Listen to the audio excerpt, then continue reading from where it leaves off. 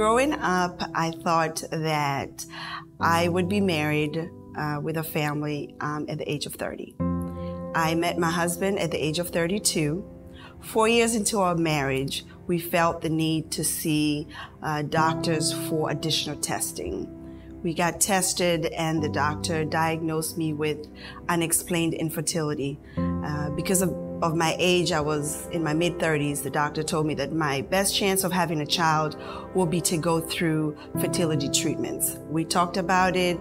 I did not feel that I needed to do it at that very moment. I told my husband that we would wait until I turned 40, and if we didn't have a child by then, I would go through the treatment. So during the waiting period, we did a lot of things in faith, things that we felt that the Holy Spirit was leading us to do. So we bought a house, we designated one of the rooms as the baby room. We actually started to refer to it as the baby room. I bought a bigger car. I bought 2 outfits that I would bring the baby home in.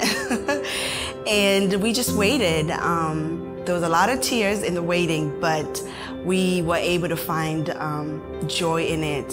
So the month after our 7-year anniversary, Valentine's Day 2019, I took a pregnancy test just like I had done several times before, and it was positive.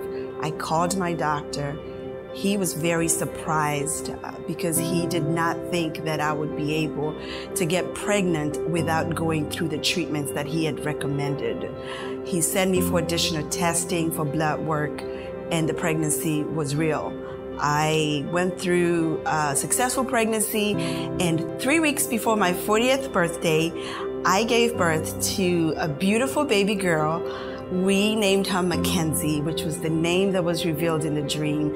And her middle name is Hope, because it was the one thing that we held on to through the journey. So if anyone is watching this and is waiting for God to fulfill a promise or just standing on the word of God, I want to encourage you to wait on the Lord. He truly, truly is a promise keeper. He truly does do what he says he will do. And during the waiting period, find joy in the waiting. And if the Holy Spirit prompts you to do something, whether it makes sense to you or others, just do it. It's all gonna make sense at the end.